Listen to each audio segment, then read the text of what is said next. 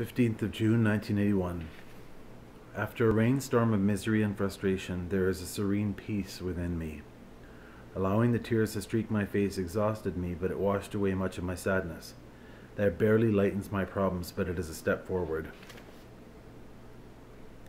William worked his first day at Canadian National Railways for excitement and an edible salary. Dad is just raking in the loot with the highest pay he has ever received. Mum is off work for the rest of the week due to her shingles. In fact, I think Mum is seriously contemplating quitting. Carl is very near to starting a job, his first, at a pizza joint a few blocks away. I am struggling to find happiness as I work in a thankless job. And Robert, well, Robert is a conscientious full-time student doing well in school.